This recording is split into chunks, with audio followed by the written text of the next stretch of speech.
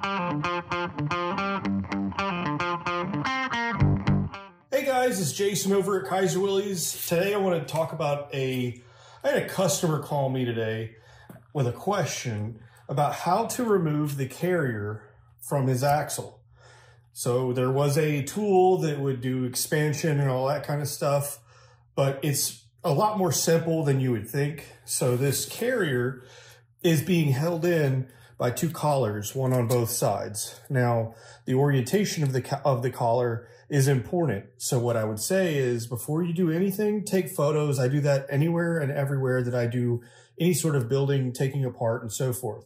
So that being said, we've already taken a photo and we're going to go ahead and remove these collars.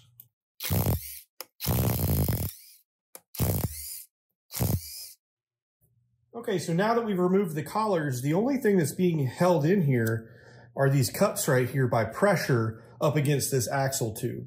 So what we're wanting to do is we're wanting to get this whole thing to just kind of lift up, and these are going to come off, and it's just going to come out, and it's going to be all one piece. So the easiest thing to do is to grab yourself a couple pry bars or crowbars, and we're just going to basically pop this guy just straight up.